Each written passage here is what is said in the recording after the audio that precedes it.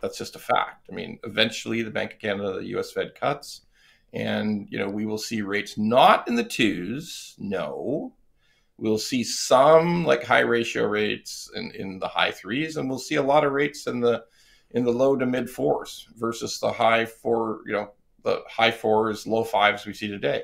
So if you have a shot at getting, if in 2 or 3 years, you're going to have a shot at getting a 4.29 rate or 4.19 rate, why not just take a 3-year? So because the variables just, you just gotta. It's a lot higher right now.